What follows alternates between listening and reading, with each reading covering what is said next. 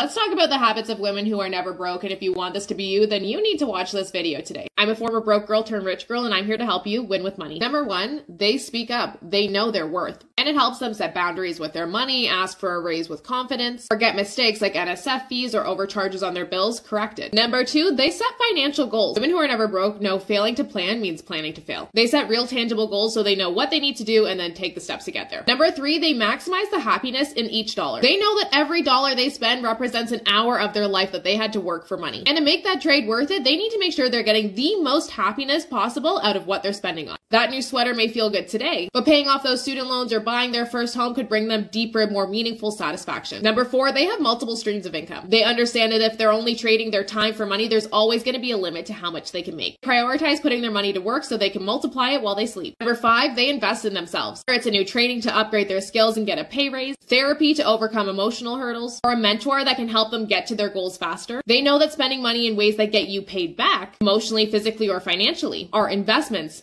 not expenses. Check our link in bio to get started.